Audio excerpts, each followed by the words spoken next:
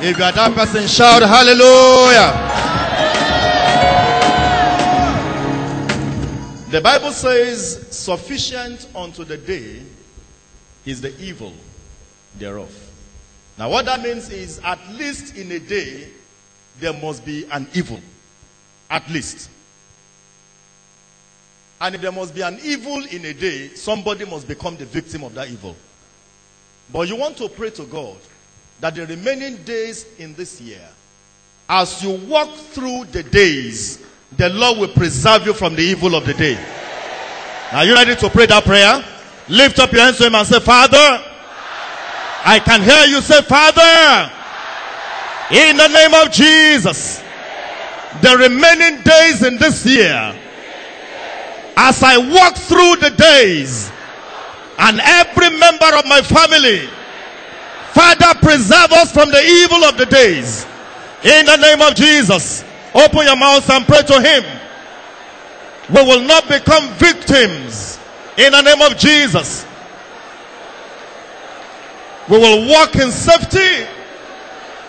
Your shield will be sure around us. In the name of Jesus.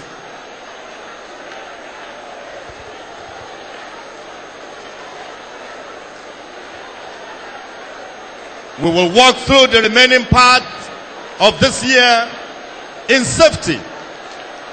In the air, on the land, on the sea, everywhere we go, the protection of the Lord God Almighty will be around us. In the name of Jesus.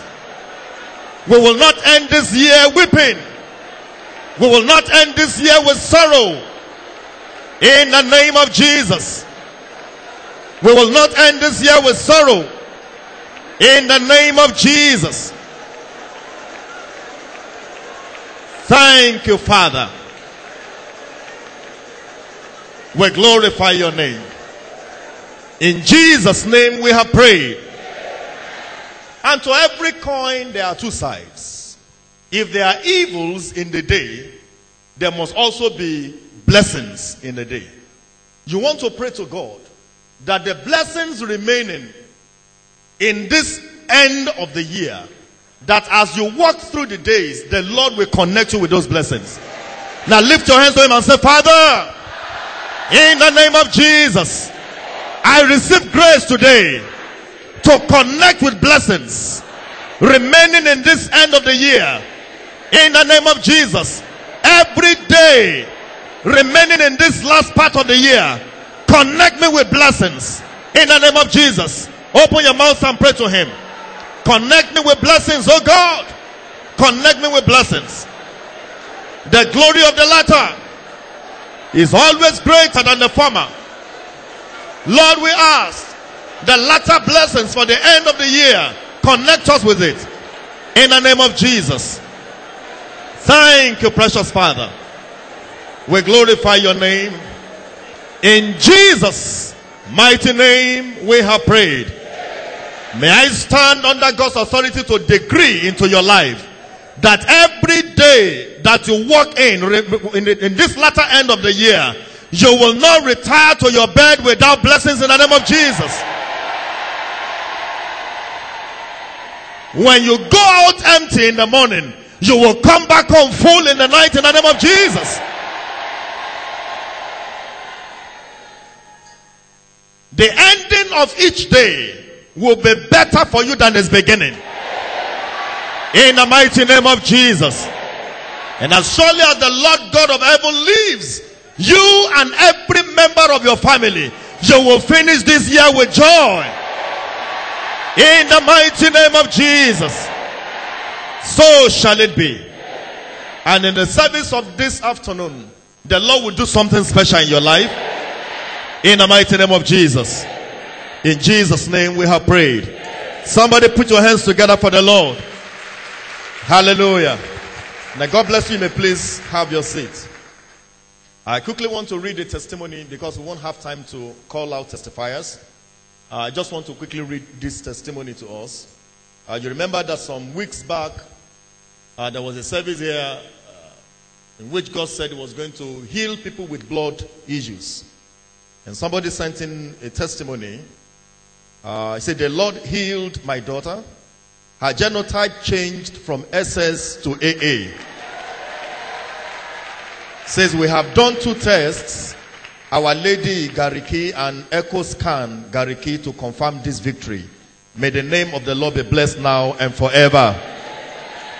Every one of us still waiting on God for the perfection of His word in our life. Before the expiration of this year, God will perform His word in your life in the name of Jesus. Hallelujah. We told us that we'll be having this special meeting today. I know that many of us are used to the Wednesday meeting.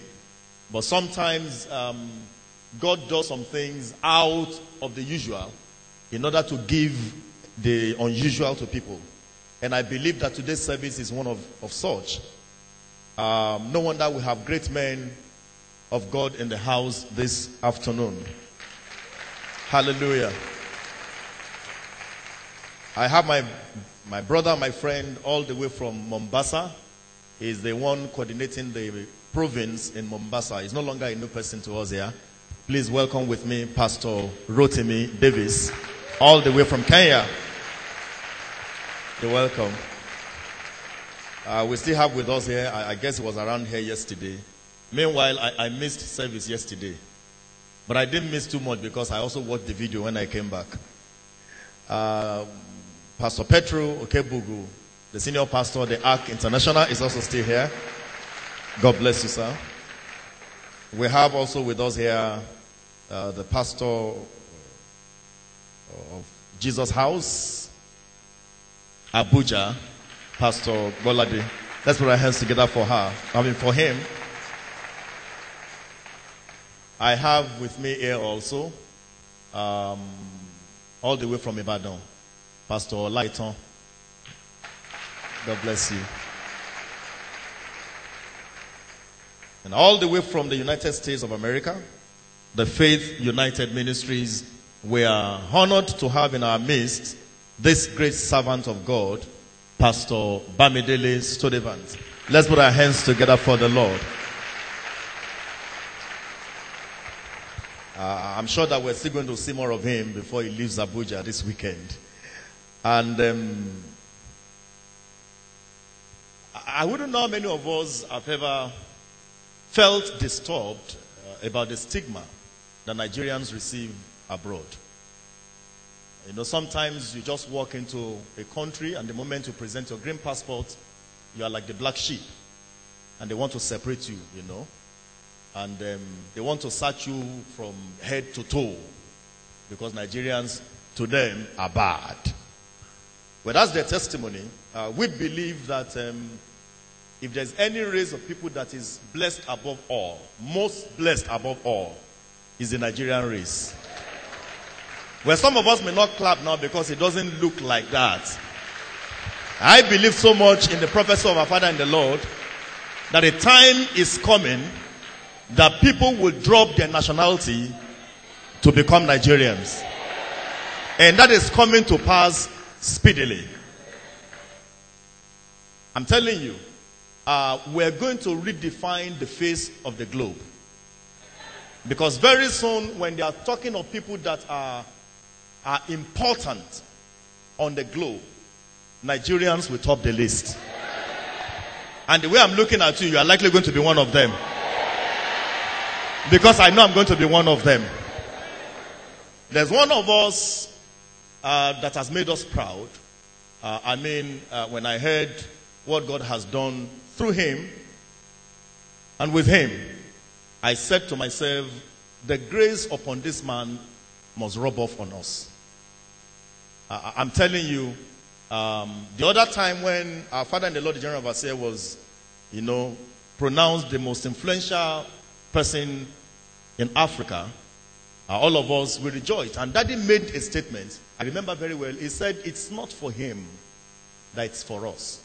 And that very soon, some of us will begin to emerge as the best, in the different places where we operate.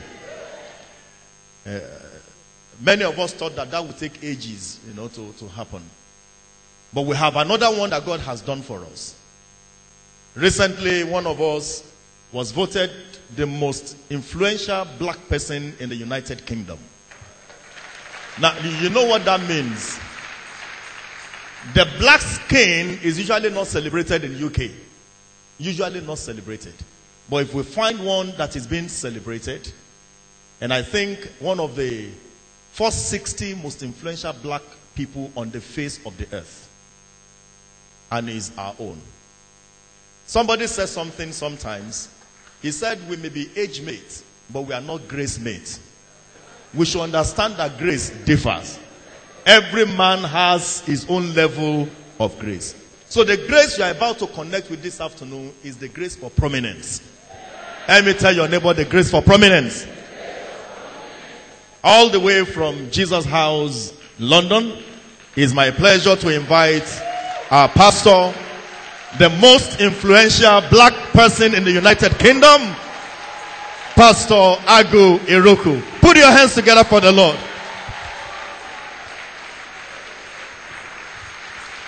Hallelujah. Hallelujah. Praise God. Amen. Amen. You know, whenever I'm introduced like that, I never fail to remember the story of the donkey. You know, Jesus was riding into Jerusalem, the triumphal procession, and he was sitting on a donkey. And the donkey couldn't believe what was happening to him. Human beings were bowing to the donkey. They were tearing down palm fronds and laying it on the road for the donkey. And the donkey had the time of his life. Human beings were taking off their clothes and putting it on the road for a donkey. The donkey forgot that it didn't have to do with him, that it was the person who was on him. So guess what happened to the donkey?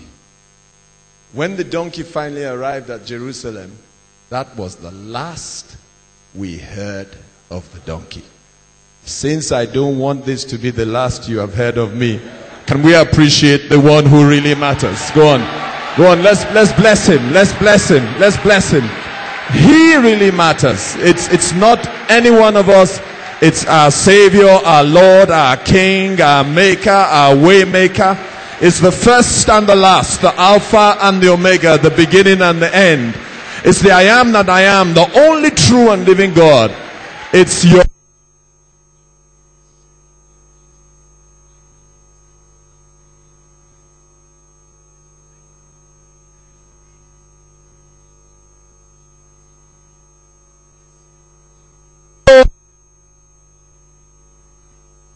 be here. Father, we just worship you. Your name in this place. We declare that you are our Savior, our Redeemer, our rock, our shield, our fortress. We thank you for being our buckler. We just worship you in this place. You and you alone. We give you all the praise and all the glory, for you are worthy, Lord Jesus. Without you we are nothing. In you we live, we move, and we have our being. Thank you, Lord Jesus. We worship you. We are nothing without you. In Jesus' name. Amen. Amen. You may be seated in God's wonderful presence. I'd like to thank our pastor, Pastor Peter. We have one connection who I have a lot of regard for. He has a lot of regard for your pastor. He speaks so highly of him. And that person, when he says something, you can take it to the bank. And he said to me, he said, Agu, in Abuja, he said, this is one man of integrity. He said to me, what he says is what he means. What he means is what he says. And it is unfortunately not a common trait. So when we see it, we want to celebrate it. I want us to just appreciate our pastor.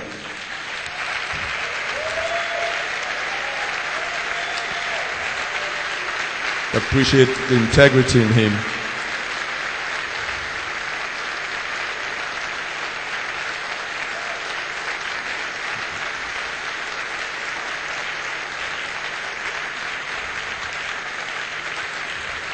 Amen. Amen. And you know, one of my passions is marriage. I've spent 17 or 18 years teaching on it. So much so that recently one of the largest publishers in the UK has actually paid me to write about marriage. And that's a lot of favor. You know, sometimes you write and you hope it sells, but when the publishers start to give you money to write, that's a lot of favor. And that you people will be testifying about what God is doing in a similar way in your life by the time we finish.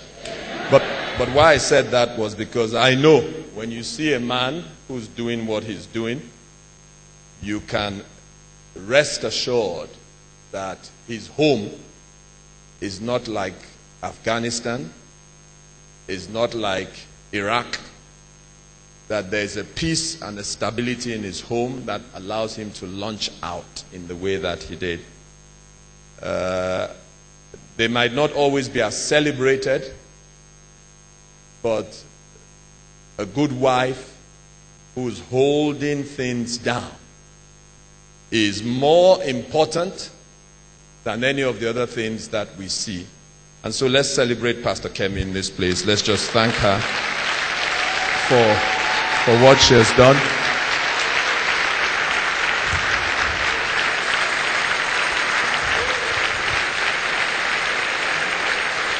Appreciate her. Amen. And then you may be seated. It's great to be here with my friend Pastor Studevant. Easily the best preacher. If I have 3 of the top preachers in the world, he's one of the 3 top preachers in the world. He preaches. In fact, if I wasn't secure, Pastor Peter, when I hear Pastor Studevant preach, I think, man, are we in the same thing? I mean, this guy can preach. But we thank God for different callings. I might not be able to preach like that, but just accept what I have to say to you. Hallelujah. Today we want to talk about, I greet all the other men of God. Today we want to talk about the power of significance. We don't have much time, but I just want to share a few things with you. Let me preface that by saying a few things. Firstly, I don't believe anymore in coincidences. The word chance ceased to exist in my vocabulary a long time ago. I believe that God does order our footsteps. I believe that God is sitting in heaven and is organizing and orchestrating things on earth to work out his own plans and his own purposes. And so I am certain that God has arranged today. A few weeks ago, I didn't even know that I was going to be here. But somehow God has arranged it so that we are here. I don't think it's just so that we can have a good time. And there's nothing wrong with a good time. I think it is because God is about to move something in someone's life so that that person connects with God's plans and purposes for their lives. Amen? First thing I want to. Second thing I want to say is that over the years, I have come to find out that this Christian walk is not as complicated as some have made it out to be. I found out that this Christian walk has been made quite simple by God. If we are not getting the results, it's simply because we are not following the processes. I found out that this whole thing rests on principles. And if we follow the principles, then we get the results. Can someone say amen? And so today I just want to share a few principles. We're talking about significance. Another word might be importance. Another word might be consequence, someone of consequence, something of consequence. Another word might be import. Just something that has weight, that has import. And let me just say that there is nothing commendable about insignificance. There is nothing commendable about dull. There is nothing commendable about dreary. There is nothing commendable about ordinary. We were designed by God to make a difference.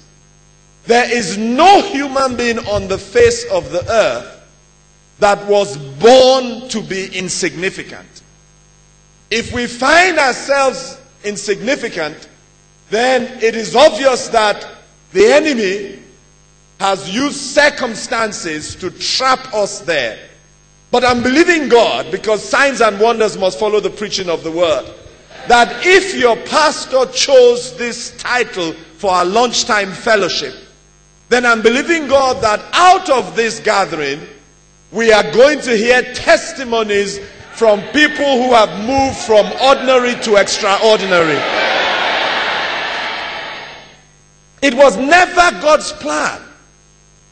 When God created man originally, his instructions are clear and are full of import, of consequence, and of significance.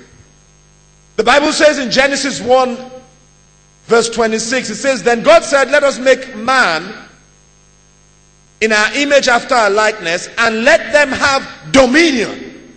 Now, dominion is not something that is related to insignificance.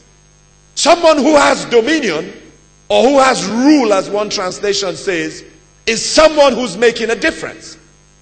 And you and I were designed by God to have dominion, to have rule on behalf of God, but to exercise it here on earth.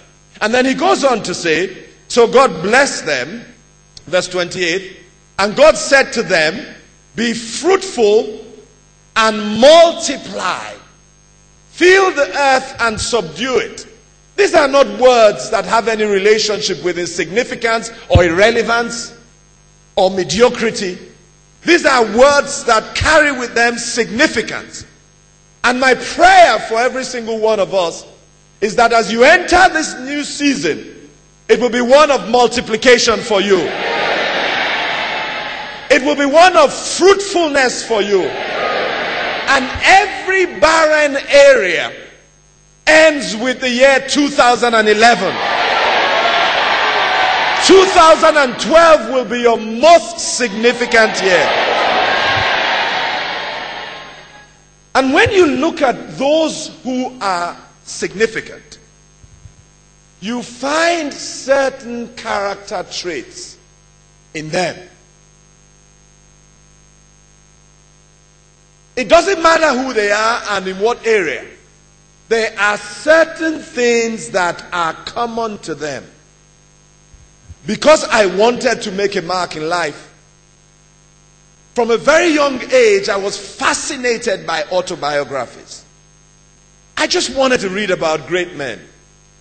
And then when I became a Christian, I now wanted to read about great Christian men and women. And I found as I read, and then as I read the Bible, that this thing is not rocket science. That there are just certain things that are common to these people who have made a mark.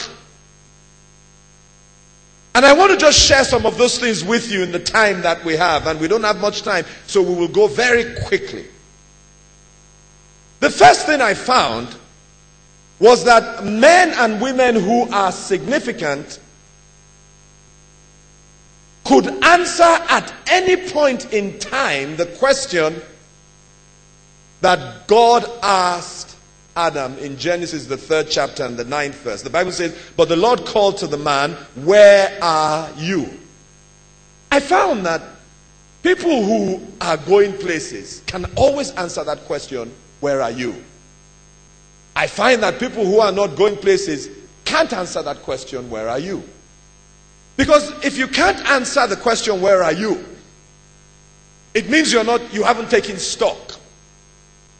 It means you don't know where you are, and that tells me that you can't know where you're going to.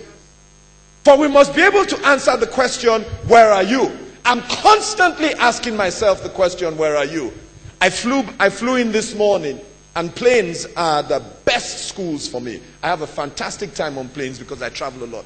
And on the plane, I took stock and I asked myself some questions about where I was. Now, some of the answers I was not happy with, because I was so far from where I thought I should be. But at least I knew where I was, and I could now readjust the plan to help me to get to where I am going, because I knew where I was. I take stock of my marriage at least twice a year, where I sit down and I, in a detailed way, I evaluate my marriage. I'm constantly checking myself spiritually to find out where I am. In developing myself personally, I'm asking myself the question, where I am. Because you can't even adjust the plan if you don't know where you are. And I find that most people just exist from day to day, rolling from one day into another. And people who do that are not going to go anywhere. They are just going to be carried along by whatever waves come in life. And so you must be able to answer that question. It was a question that God asked Adam. It wasn't a geographical question, because God sees everything and God knew where Adam was. So it wasn't a where are you in terms of your location. It was a where are you in terms of where you should be spiritually. And so you must ask yourself that question, where are you? Where are you in your finances? Where are you with your relationships? Where are you in your walk with God? Where are you in your business? You must be able to take stock. People who are going somewhere always know where they are. Can someone say amen? Amen. The second thing that I find that is common to people who achieve significance is that they don't just know where they are, they know where they are going. I could spend the rest of the session just talking about this. Proverbs 29 verse 18 says, without a vision, the people perish. One translation says, without a vision, the people cast off all restraint. And what is a vision?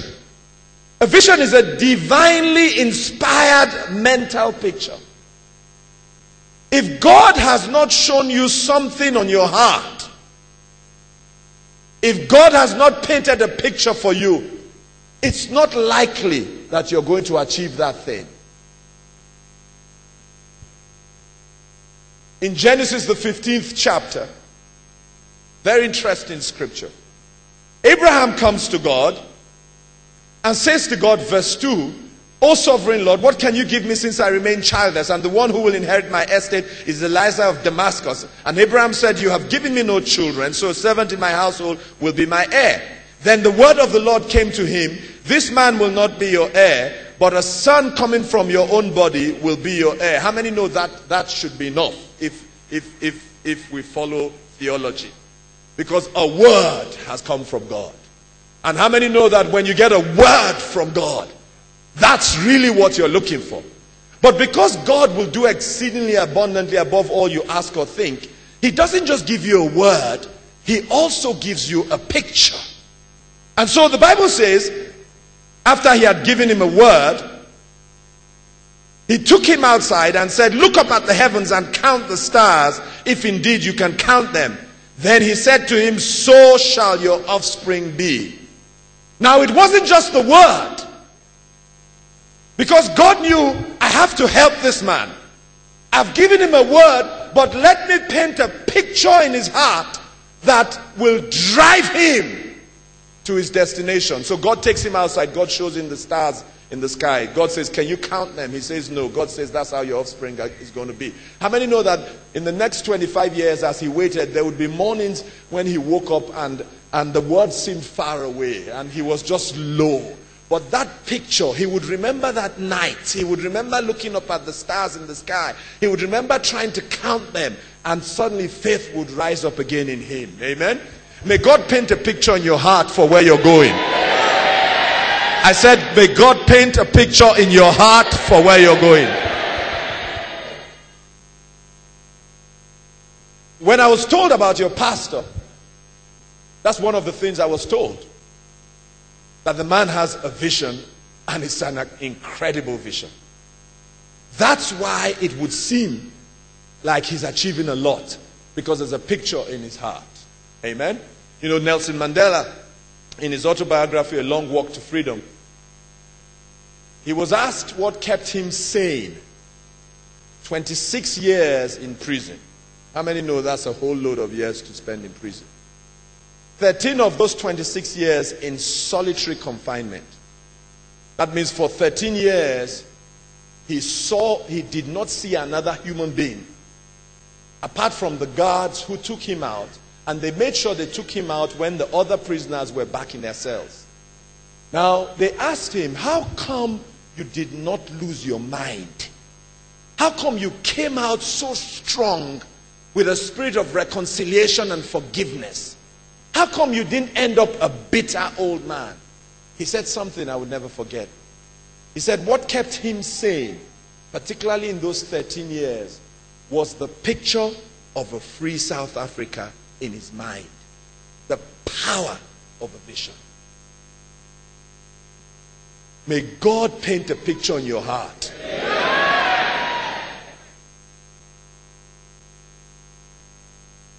Number 3. Those who achieve significance have one thing in common.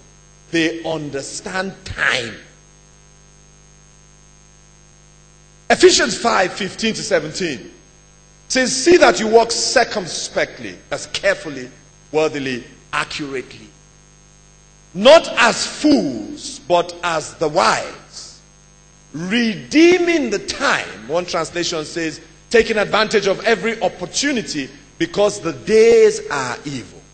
What does Paul do? Paul divides the world into two kinds of people. Foolish people and wise people. And what is the determinant of being a fool or being a wise person? Is the fact that one understands time. Understands the value of time. Understands that time is limited. Knows that they have so much to do in such a limited time, and pursues with passion what they have to do because they know time is limited. You know, our church know that I don't do depression, I don't do sadness, I just don't do it. And trust me, I've been through some stuff that if normal people went through, they'll be in a mental home. But believe me, not once in all the stuff I've been through did anybody ever catch me depressed. And when people ask me, why don't you do depression or sadness? Why don't you do anxiety or worry? I don't do any of those things. I say to them, because the days I spend in depression or sadness or in anxiety or worry, heaven hasn't told me that they are going to add it back to my life. And unfortunately, the time that is left for me is too small for all these things that are in my mind. The vision in my mind is so large that I'm looking at the time and I'm thinking to myself, no time, no time, no time. Have to be at it, at it, at it. Does somebody understand what I'm saying? And so anything that is going to steal my time is evil. Anything that's going to mess up my time is evil. That's why I hate it when people don't appreciate my time. I went to a church, they kept me for 1.5 hours before I preached. I got into the car, I told my wife, if that church sees my shadow on this side of eternity again, impossible. 1.5 hours, I was just sitting down, biting my fingernails.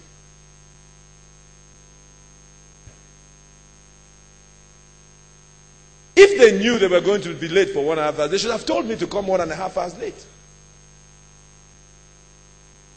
How many know 1.5 hours I could have achieved a lot? A couple of chapters of the Bible. 1.5 hours in prayer might have changed my life considerably. 1.5 hours hanging out with my wife would have strengthened my marriage. 1.5 hours talking to my children would have made them think I was a better father. 1.5 hours sleeping would have allowed my body to regenerate itself. The psalmist says in Psalm 91 verse 12, Lord, teach us to number our days aright, that we may gain a heart of wisdom. You know, I'm fascinated, Pastor Peter. Some people I talk to, I say, how was work today? So, Pastor, it was lousy. I just spent the whole time waiting for the clock to wind down to closing time. I think you were just waiting for a clock? I'm fascinated. Just sitting now watching it from 2 o'clock, 3 o'clock, 4 o'clock, 5 o'clock, closing time. 3 whole hours doing nothing. My God, such a person must have more time than me. There's no time. In fact, looking at all of you, you're in your 30s, some 20s, some 40s, some 50s, some 60s. Even if God was gracious and we live to 100, you only have 40 years left. 40 years is nothing. You have 50 years left. 50 years, nothing. For what God wants to do with your life. May God help you to appreciate time. Amen. And it's not just appreciating time, it's also appreciating the timing of heaven. The saddest thing to see, Pastor Studevant, is someone who is trying to do something when that season has passed. Your heart goes out to the person. You wish you had the power to wind back the clock. But unfortunately, you don't. Solomon understood that. He says in Ecclesiastes, the 3rd chapter, verse 2, there is a time for everything and a season for every activity under heaven. There is a time for everything. And you know, if you miss your timing, tell you a story about missing your time. This is a very personal story. And 1 or 2 of the people from Jesus House are here. About 10, 12 years ago, I like stories. I like plots. I read a lot of Christian novels. I just love plots. That's why I like David's story. It's a blockbuster, David's story. The whole thing, you know, I don't know why people haven't written novels about it. Just reading that part of the Bible, I'm just excited. Just a blockbuster. Plot counter plot. Son wants to kill him. Son takes his wife, sleeps with her on the roof for the whole village to see. I mean, the thing is just crazy. Plots, but I love plots. So God gives me a lot of my messages as stories. And so when I preach, I can tell a whole story. Just tell a story. So about 12 years ago maybe, God gave me this story about this black man who came from Africa. It's actually called Ransom. I had a name for it, Ransom. Can you believe that? God gave me this story centered around slavery. Black man came to America. Generations later, the black man became the president of America. The whole story. It was like Obama's life. I preached it in church. Fantastic message. It was called Ransom. God said to me, write the book, write the novel, write the novel. I kept saying, I'll do it. You know, I told a few people who were close to me, they said, Pastor, write the novel. I kept saying, I'll do it, I'll do it, I'll do it. Guess what? One day I woke up and a black man was running to be president of America.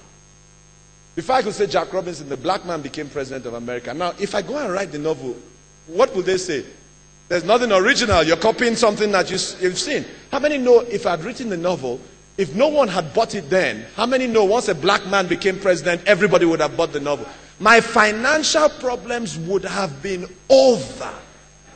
But I missed my season, and it's the most painful thing because now I'm still praying for my financial issues to be over. And God said, you missed that season and that window has closed. I'm praying there will be another one. And trust me, this time, I will not miss it. Can someone say amen? May God never let you be out of season. Number 4. Talking about season, incidentally, for a lot of the guys, there's a season for you to marry.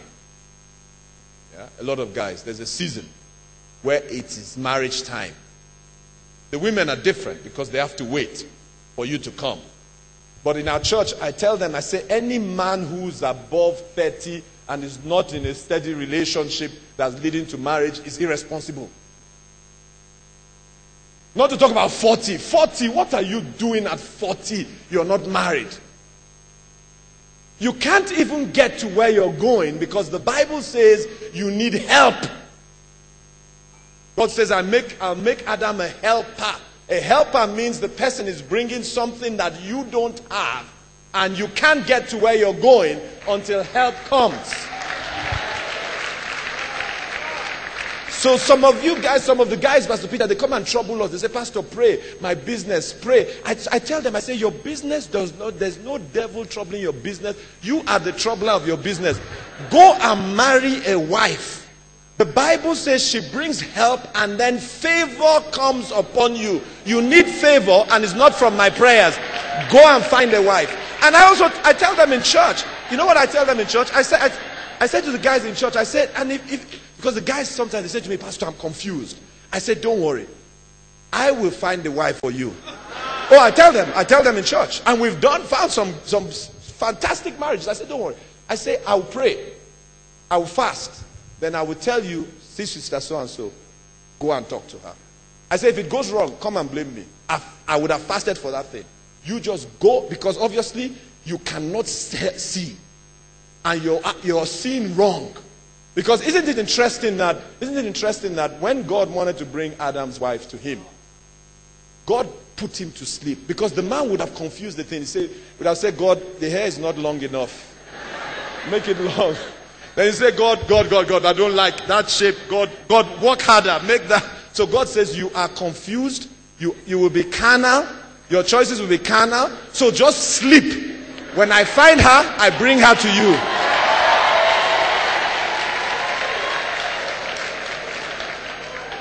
Number 5. We don't have much time. Let's go. 4. Number 4. Diligence. This is one of the challenges of our Pentecostal faith. I believe in a miracle working God. I really do.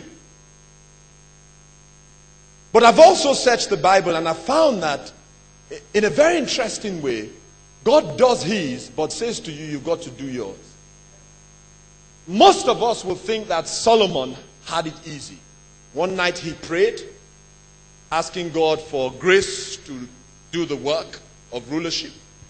God comes and God says, not only will I give you grace, I will give you money, I will give you fame, I give you a blank check. But it's interesting that the person who wrote the most about diligence in the Bible was Solomon. And when you look at Solomon's life, you don't find the life of someone who was just lazing around. You find the life of one of the most astute managers that the Bible records. A man who set up complex taxation systems. A man who harnessed whole countries and brought them under his rulership with complex systems of governance. The systems were so complex that when his son took over, his son could not manage the complex systems. The nation broke up. So Solomon had favor, but Solomon was diligent. A lot of people are waiting for something magical. But Christianity is not magical. Proverbs 14 verse 23. In all labor, all hard work, there is profit. But the talk of the lips tended to penury. The talk of the lips. I'm going to. There was one gentleman I was counseling. He's just been in every kind of business. I mean, I've seen him in 7 different businesses. I said to him, you are confused and unstable. In the time I've known you, God cannot be changing the vision with rapidity, the way you're you're in this one, you're in that. I say you are double-minded and unstable. And you talk more than you do. Seest thou a man diligent in his business? He will stand before kings and not before mean men. And what is diligence? Constant and steady application. Constant and steady. And the thing with diligence is that it's often lonely, it's often in obscurity, but the reward is always seen publicly. Diligence. When they sack people in offices, when they just sack randomly, bosses are not stupid. Everybody has a self-preservative instinct in them. If I know that this person is good for me, I'm not sacking that person. But when they just retrench everybody, because they think everybody is a statistic. They say sack 1,000. They just put everybody inside the 1,000 because none of the 1,000 have distinguished themselves. They are just numbers. But if somebody has distinguished themselves by their diligence, believe me, somebody somewhere is going to get up and say, not because they love you, but because they want to protect themselves, they need somebody who will help them. They are going to say, exclude this person from this thing. Because somebody is diligent. And diligence takes from ordinary to extraordinary. How many like football here? Okay? Okay. There's an English football player for Chelsea, which is my team, called Frank Lampard. Yeah, how many know Frank Lampard? Okay. Now, Frank Lampard, believe me, I saw him from when he was 17. He's the most ordinary of players. He doesn't have the skill of a Rooney, the skill of a Pelé. He's not a skillful player. He's just a very ordinary player. But Frank Lampard now is the highest scoring midfield player in the history of English football. And how did that happen? How did an ordinary boy with no skills, you haven't seen Frank Lampard do anything on the field that makes you stand up and think, my God, that was a move. No, he just scores goals. How did he do that? Because when training stops at Chelsea and everybody goes off the field, Frank Lampard is still on the field practicing. Because he knows that I don't have the kind of skills they have. So I have to work harder. I have to be more diligent so that I can achieve the results. Am I making some sense to someone? Diligence. Diligence. There's a girl, one of my spiritual daughters, lovely girl. She's got a brilliant job in Paris. Fantastic job. I mean, this girl's young. She's only 29. I don't know what she's doing with that kind of money. But anyway, she's got a fantastic job with a French bank in Paris. Now, she went to school at University of Lagos. And every time the university closed down, and in those days, the university was more closed than open. Yeah. I mean, things are slightly better now. Those days, I mean, they were closed. Every time the university closed down, she went to Alliance Française and studied French. Her friends went and had parties. Some traveled abroad to work a bit and get some sterling or some dollars. She just went and sat there. So by the time she finished school, a 3-year degree took 5 years. By the time she finished school, she was totally proficient in French without leaving the shores. And so this French bank had a vacancy. She went for the interview. They whittled the interview down from hundreds of people. Eventually 3 people. Their choice was between 3 people. They told her that the 3 people, her and the other 2 people, in terms of skills and all that, they couldn't make up their minds. But they said to her, what clinched it for you was that as they were interviewing her, the lady was French. Somewhere in the middle of the interview, God just told her to switch that interview to French. She started speaking to the lady in French. The lady just moved all the interview papers aside and just started talking to her about life, just intrigued with this girl who's never left Nigeria, who speaks such fluent French. That's how she got the job. Now, what am I saying? I'm saying that she was just diligent. While others were partying, she was studying French. Now she earns a salary. When I heard her salary, I said, 29. What are you doing with that kind of, what do you do with the money? Seest thou a man diligent in his business? He will stand before kings and not before mean men. Amen? I could say a lot more, but let me just say one more thing. Got a lot more I could say. Talk about perseverance, talk about the right attitude, but we don't have time. The lunchtime fellowship. Let me just say one more thing, and I'm done. When we talk about significance, we're not talking about significance in the eyes of man. Our audience is not here on earth. Our audience is in heaven. If man makes you significant, man can also make you insignificant. If you listen to the praise singers, the same people who said Hosanna, amazing, a week later were the same people who were saying kill him. And so you learn, if you understand the kingdom, that your audience is in heaven. And so you are constantly trying to please God, because that's your audience. Why are you also constantly trying to do that? Because you also know, like the book of Zechariah records in the 4th chapter and the 6th verse, that it's not by power or by might, but it's by his spirit. You know that, yes, you can be diligent. Yes, you can work hard. Yes, you can choose the right relationships. But you know ultimately, if God does not put a grace, an anointing, favor upon you, all your work is in vain. The psalmist says in Psalm 127 verse 1 that except the Lord builds the house, those that build labor in vain. Except he watches the city, the watchman stays awake in vain. And so we know that we present these things to God. God puts a grace and puts an anointing upon it. If we don't present it to God, there's nothing God can do. If we are waiting for God to come and be diligent for us, we will wait till eternity.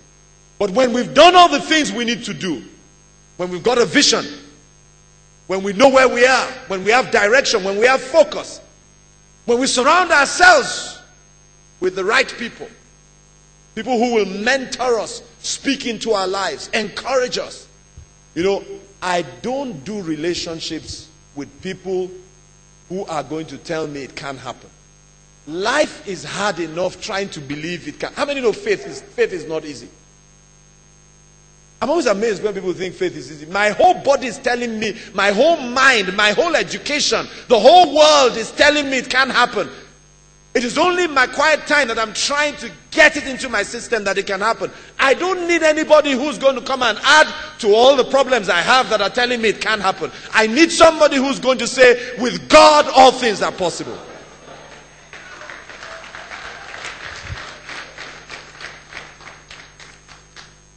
And if there's one thing that has helped me in this walk, is the relationships I have. I value relationships. And I have some good relationships. And usually I say to people, show me your relationships. I can tell you where you'll be in 10 years' time. Just show me. Just tell me who mentors you. Because you can't be much better than your mentor. Because what is given into you is what's going to make you. Show me your friends, those you surround yourself with. Just show me. Just give me a list of 10 of your relationships and I can tell you what you're going to become in life. Amen? Because those are the people who are feeding into your life. Those are the people who are praying for you, praying with you. Those are the people who surround you. And invariably, those are the people who are going to make you. Amen? Praise God. I'm praying that next year, because I believe that there have to be signs and wonders for the preaching of the word. I'm praying that next year, some of you are going to enter a level of prominence.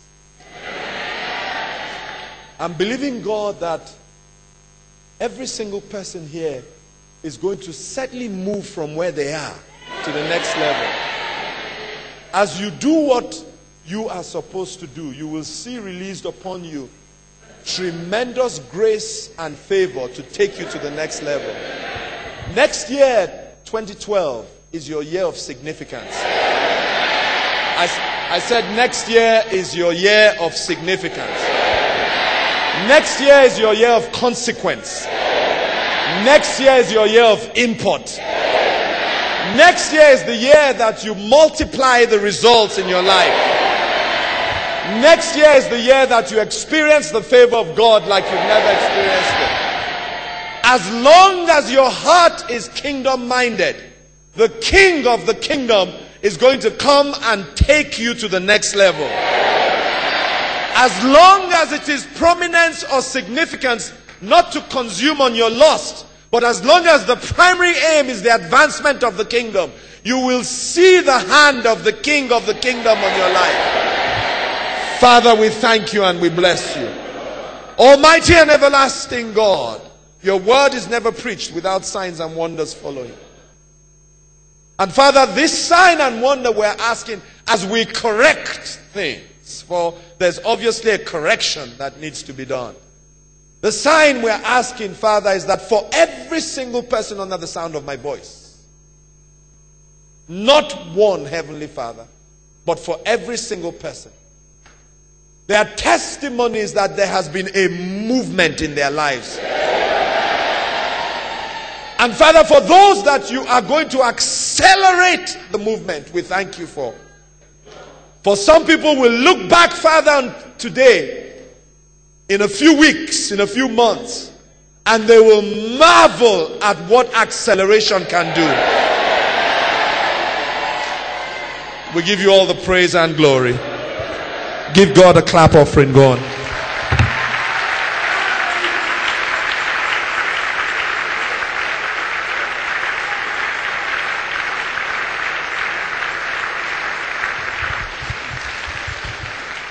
Hallelujah.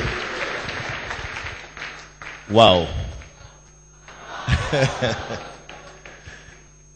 You know what our advice we do? Make sure to get the DVD or the audio CD of this message. The Bible says that faith comes by hearing, and if I were you, I will put it permanently in my car as I run through the remaining days in this year.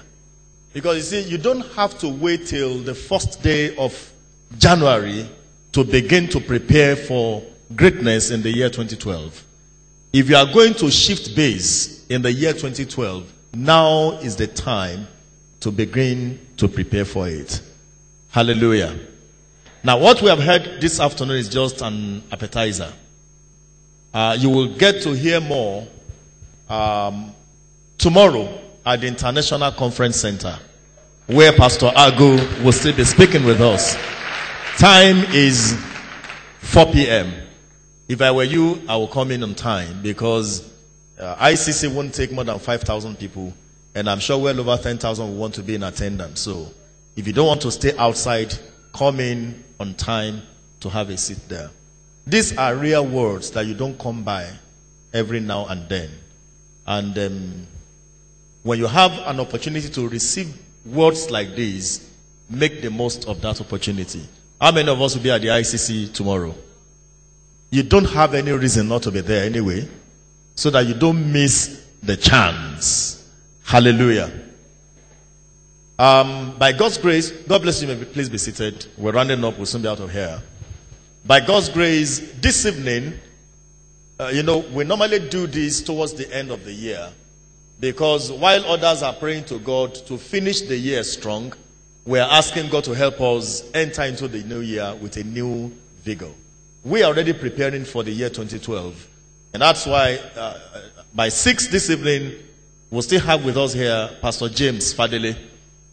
He should be in the air right now, all the way from Dallas in Texas. He's also coming to give us some talks on how to prepare for God's best in the year 2012. If I were you, I'll be here 6 p.m. Today. Some of us know him. He's the chairman, board of coordinators of all our churches in the United States and in Canada. He's a man highly gifted by the Lord. We have with us here, like we have introduced him, Pastor Bamidele. I'm sure maybe he will tell us how he got that name, Bamidele, here. Because when you see an American answering a Yoruba name, then he get comma. Praise the Lord. Like I said to us, he's a man anointed by God. You see, if I were to apply to have him here, maybe I would have waited for 1 year or more. But on a platter of grace, God brought him here for us. You see what grace can do? There are people that are struggling to have him. And he's telling them, look, my itinerary is fully booked. But grace brought him. Yesterday I was on the plane with Dr. Miles. And then when we're waiting for our luggage in Lagos, we're just chatting. We're like that for about 45 minutes. And I said, my goodness, Dr. Miles staying with you for 45 minutes, there are people that will pay him hundreds of thousands of dollars to have him for 45 minutes. But I was just with him and we're just talking. And I'm telling you what I learned in that 45 minutes. Oh, check me out in the next 5 years. And come and see where I will be. So we have another grace in the house. And I've told him, requested that he should be here with us on Sunday to be a blessing to us. He will be ministering at the second service on Sunday. And I want to appreciate my brother and my friend, Pastor Ogbalade, for making this happen. God bless you, sir. I appreciate him now. You know, there are helpers of destinies. There are people that you will need to get connected to where you are going. Without him, probably we won't have this privilege of having Pastor Sullivan with us here. It's now my pleasure to welcome, I will remove the English name. Let me call him Pastor Bamidele to the podium. God bless you, sir. He will take the offering and then close us with benediction.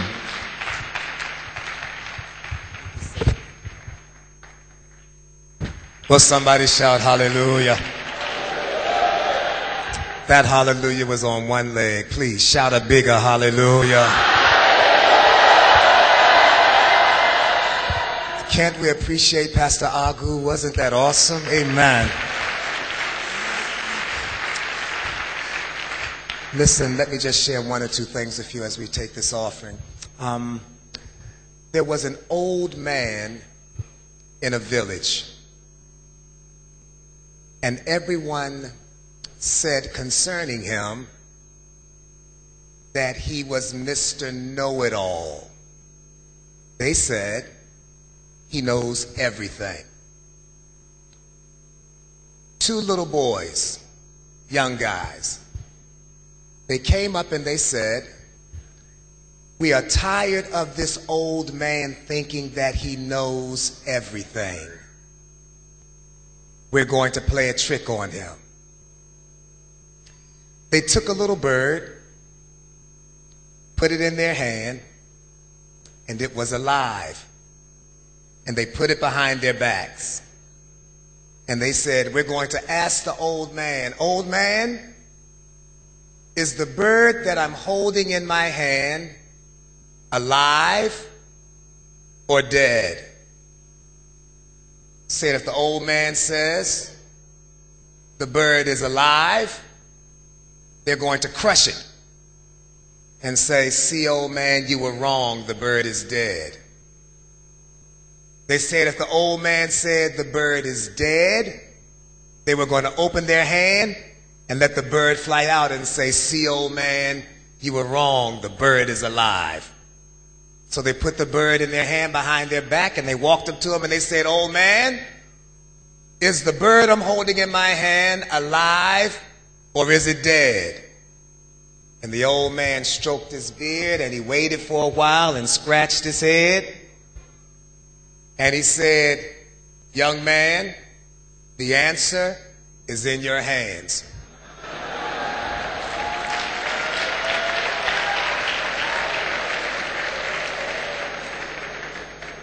The Bible says in Proverbs chapter 11, verse 24, Proverbs chapter 11, verse 24, it says, there is one who scatters, yet increases more. And there is one who withholds more than is right, and it leads to poverty. When you sow this seed today, whether you reap sparingly or bountifully, the answer is in your hands. You can determine the size of your harvest by the size of your seed. It doesn't matter how much somebody prays over your seed.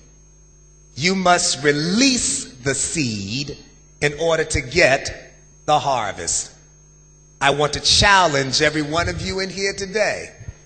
I want you to determine the size of the return that you hope to receive by releasing what's in your hands.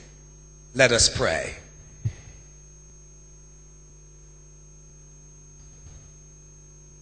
My Father and my God, here are your sons and your daughters. We trust you.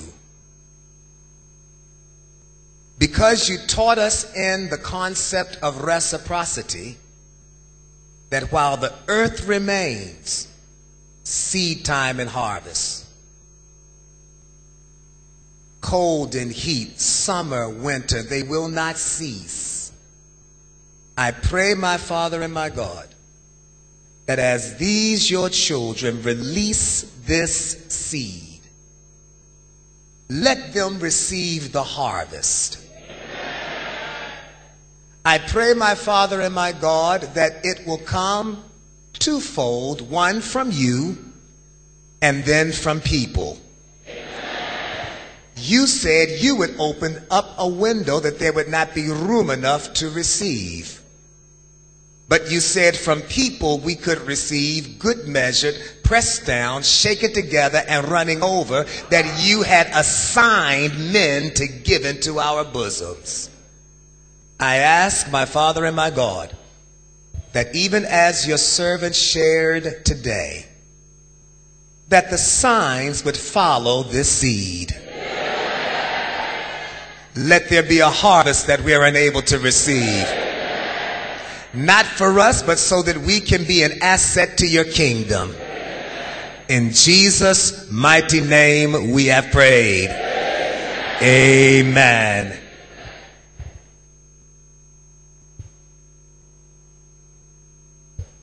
We're going to share the grace now, and then you'll just bring your altar, your offering, and you'll put it on the altar.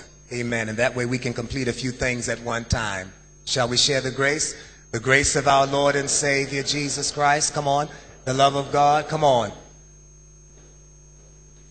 Be with us now and forevermore. Amen. Surely shall follow me. How long? Come on. In the house of the Lord forever. Amen. God bless each one of you.